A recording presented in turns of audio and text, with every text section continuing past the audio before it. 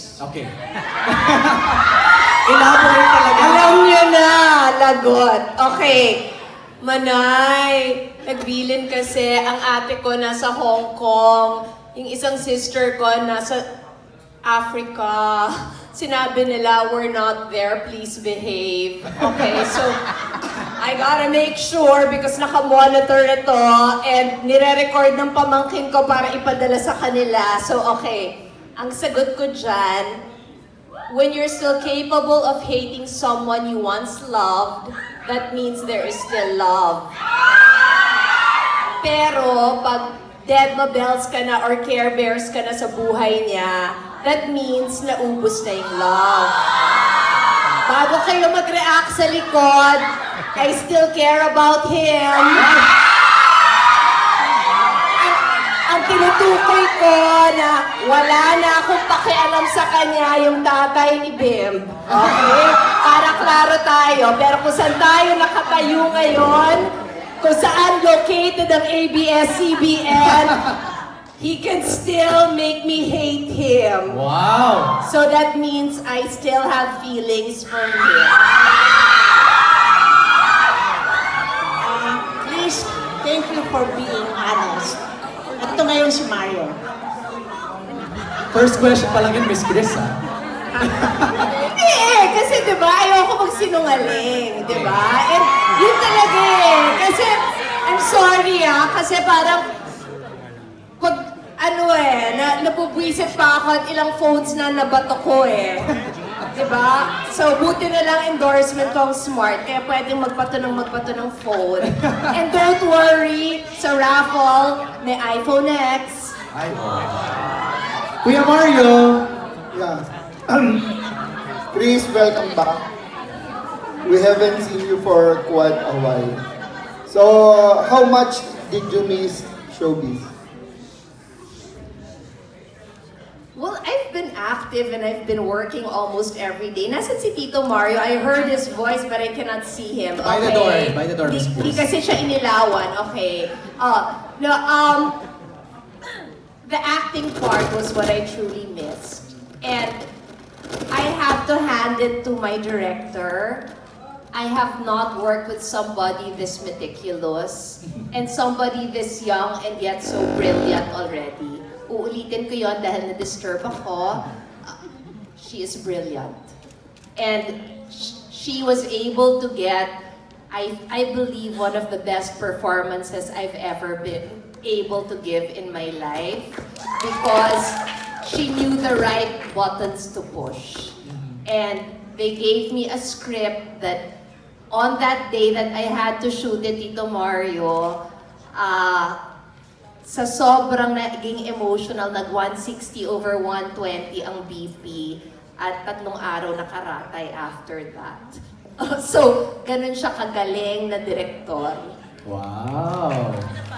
So, what's your experience working with these two new young actors? Oh my God! I wish na ganun ako kamasunurin nung kasing age nila ako. Kasi, they know what the craft is all about. They respect the work. Alam mo yung sabihin ko Bim is so in love with Julia. I'm sorry. Josh is just waiting na may gawin kang mali. He's waiting in the wings and you know that. And sinabi na niya sa akin talaga na, Mama. Ano mama, ano? Sinabi niya sa akin, in 7 years when I'm 18, Ate Julia will still just be in her 20s. Pwede, we can be together. So Joshua, there's someone waiting in the wings. Ito sasabihin ko naloka ako. Ganun kaganda si Julia kasi he kissed you 40 times, right? Yeah, we were shooting. No, I counted. Nung nag-shooting kami, umalis ka na kasi. Umalis na si Joshua para mag-rehearse. So itong si Bim, kunyari, hinahalikan ako dahil moment namin to ni Julia na 3 pages yung script. So kunyari, kino-comfort ako. Aba, everyone kiss sa akin, sa lips yung kay Julia. Ay! Kaloka. So, ibang kamandag ang meron si Julia Barreto. I'm sorry, but she is just so raw and so real. And I just have to say that I say this without meaning to offend anybody, but my son identifies so much with her. So pag may ganun ka, that already means you have a gift. Diba? Na if someone can see himself in you, in your life experiences, that will mean na napakagaling mong artista.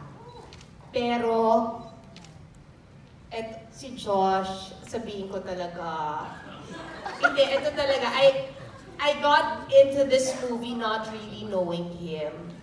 But the more I got to know him, naintindihan ko na kung bakit in love si Julia. Hindi kasi, okay, I revealed it for you guys, sorry.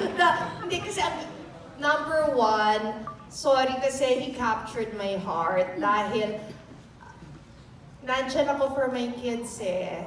Alam ko what it's like lumaki na wala kang nanay kasi nga lahat binibigay ko sa mga anak ko. Kaya alam ko kung bakit ganun siya ka-genuine at ganun siya kalalim. Second, hindi siya ever nakalimot ng lines or kung meron man siyang na-miss, siya mismo magsasabi, direct sandali, sorry. Ganun siya ka-focused. And alam ko, on those days na nag-shoot kami, 3 oras lang ang tulog nila. I'm not supposed to say that. Bawal yun, di ba? Sorry. Napagsabihan ako, don't say how hard they're working. Sorry, you can edit that out. But, you can edit that out, but, you know, he is amazing because, one, alam natin he needs the work. But two, more than that, the work needs him. Kasi talagang, he is the real deal. Sinabi ko talaga na, ang tagal ko na, di ba? Ang dami ko nang nakita, ang dami ko nang nakatrabaho. Pero si Joshua Garcia will be here 15 years from now, 20 years from now. He will become really one of the greatest actors the Philippines ever had.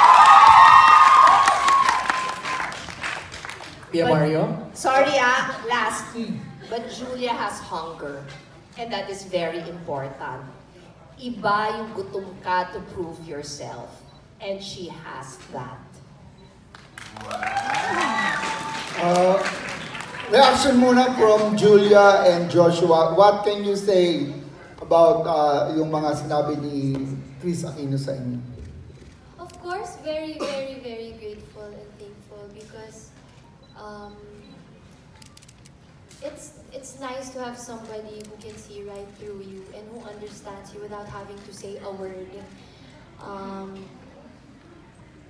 Yes, it's nice to be understood and to be appreciated because I know what it's like to just be taken for granted also. So it's so nice to hear it coming from, of course, yes, Chris. Ikaw, Joshua, one of the greatest actors ka daw. Yun nga po eh. Hindi, sinabi rin sa akin ni Tita nung nag-shoot kami ng Enerball. Parang, huwag mo akong ipapahiya, ha? Wait, huwag mo sabihin, bawal pa, hindi pa na-air yung bawal Enerball, ba? huwag mo sabihin yun.